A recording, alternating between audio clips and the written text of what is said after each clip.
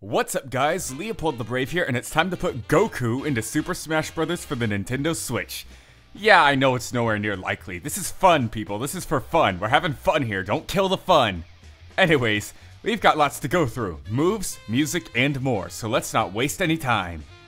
Goku's moveset is pretty easy. He has lots of good material. Of course, his standard attacks would be his martial arts. But one thing people often go with is having his neutral special be the Kamehameha. But come on guys, Goku barely has to try to do that anymore. He could just whip it out whatever he wants. Make it his forward smash. We've had projectile smash attacks before like the Mii Gunner and Mega Man. Instead, I think Goku's standard special should be the Spirit Bomb. It would take a while to charge up, sure, but once it is fully charged, the damage will be more than worth it. Goku's side special would be his Ki Blast attack. It would work a lot like Fox's laser, not do much damage and not make your opponents flinch, but it could rack up lots of damage over time if you land a lot of hits. Perhaps these blasts could even chase down your foes if they're close enough. Goku's up special would be the ability to fly, of course, traveling around in his blast of Ki. It would only be able to travel one direction at a time though, so make sure you're holding the correct direction that you want to go in on your analog stick or D-pad. Goku's down special would be instant transmission. Goku uses this move by targeting and locking onto the Ki of another individual to teleport to them, and it would work this way in Smash 2. Instead of just going wherever, he would teleport to the closest player, making this move different from Meta Knight's down special. But of course it wouldn't work if he was too far away from everyone. This would prevent it from being cheap if he was trying to recover.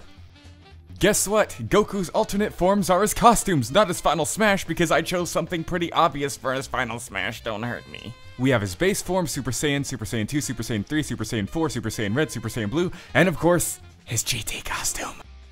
Of course, I have his final smash as Ultra Instinct. It'd be like Mega Lucario, increase in strength, increase in speed. In fact, he'd increase in speed so much that other attacks would phase right through him. Not only that, but since Ultra Instinct is based on breaking past your limits, his Spirit Bombs and Smash attacks would be fully charged from their start. Goku's stages would include Snake Way from Dragon Ball Z. I think Snake Way would be a scrolling stage, similar to Pac-Man or the Super Mario Bros. Level from Super Smash Bros. Brawl. The platforms would be clouds as they float over the twisting and turning path, and it would be pretty fun to knock players off in between the curves of the road. Then there's the Tournament of Power stage from Dragon Ball Super, a rocky wasteland in the world of Void. It would be a pretty destructible environment, having rocks and mountains you can destroy, plus stage hazards in the background could be fighters from different universes, breaking apart the stage as the match goes on.